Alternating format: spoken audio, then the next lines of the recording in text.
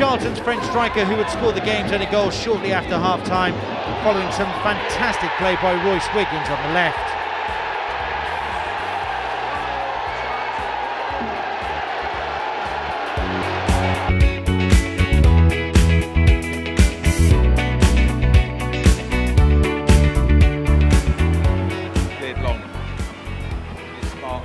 Heads it back towards the Oldham goal. Leeburn just holding back, wins the ball. Newton lays it off to Kinsella. Kinsella tries to drive, hits the post. Otto's first touch off the line. Chappell wins this one, but his clearance isn't very good.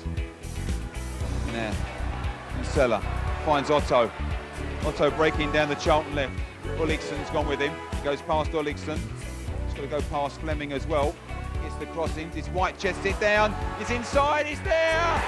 White has scored! The cross coming from Otto. White took it on his chest, he was nearly robbed of it, but he just got a right foot and flicked it into the corner. And the hard work for Oldham has gone.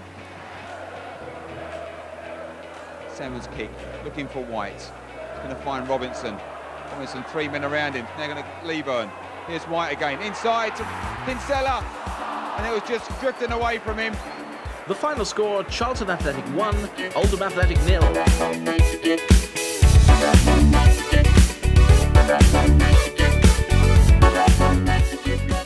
Obviously, with all the positives that you can take from the last few games, you'll have at the back of the mind, it's just a few games now without a win. Is that something that you'll turn around? Yeah, it is. Yeah, of course it is. If we keep performing like that, there's no doubt in my mind that you know, we can turn the draws into wins and climb the table. And a chance to do that against Oldham on Tuesday.